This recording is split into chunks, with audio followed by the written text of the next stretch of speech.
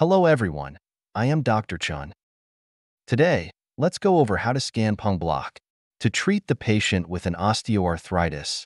The moderate pain control is very helpful for the patient. One of the nerve blocking technique is called the PENG Block.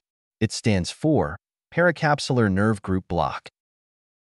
The block looks like the arrow shows on the screen.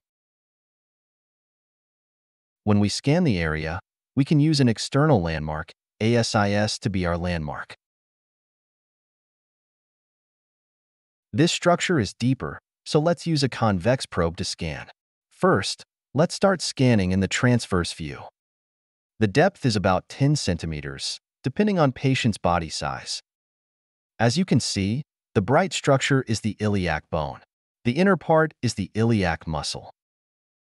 Now, let's move the probe down a little, slowly observing every details.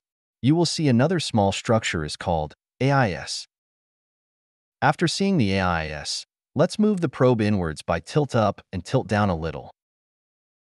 In the middle, we can see a higher level structure above the bone.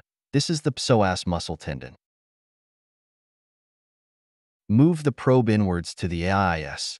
Rotate the probe closer to the pubis bone structure. Tilt up and tilt down a little.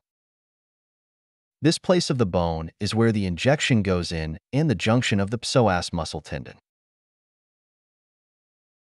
Once sufficient sedative is available, it will be injected at the joint junction where the arrow shows, allowing it to disperse within this area.